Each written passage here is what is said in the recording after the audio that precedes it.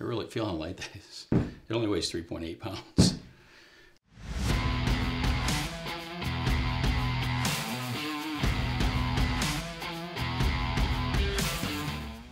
So here are a couple of F2 turbochargers, and the most popular 6466 units that are out there these days have a stainless steel V-band in and V-band out turbine housing.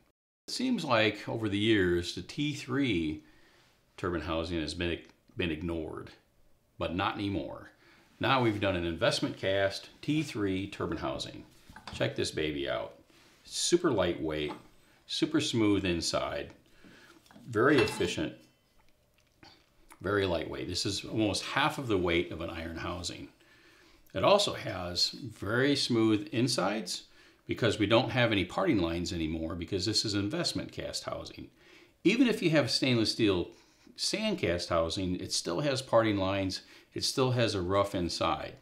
These are almost like extrude honed. They're not, but they still have those tendencies where it's really smooth inside. And back in the day when we used to do extrude honed, we picked up power.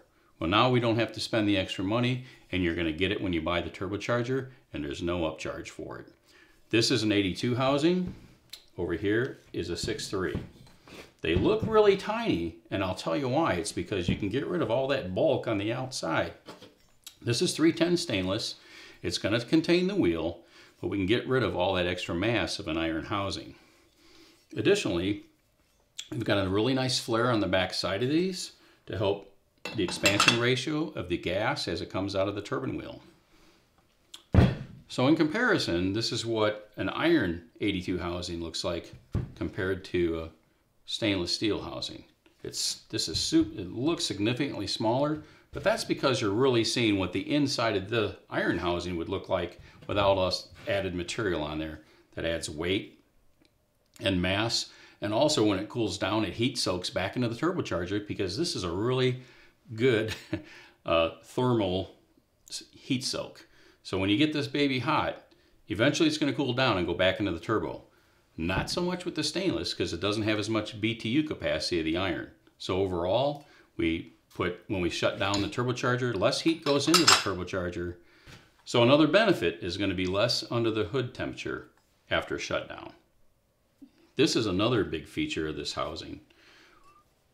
Again, the T3s have kind of been ignored over the years, that a round hole is better than a rectangular hole. But I want to tell you something.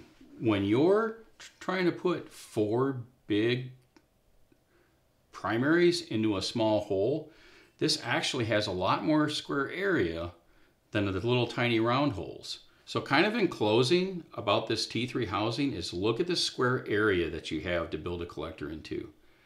For those of you who are already running T3, you may find a significant power increase just with the housing, not to mention all the features in the turbocharger.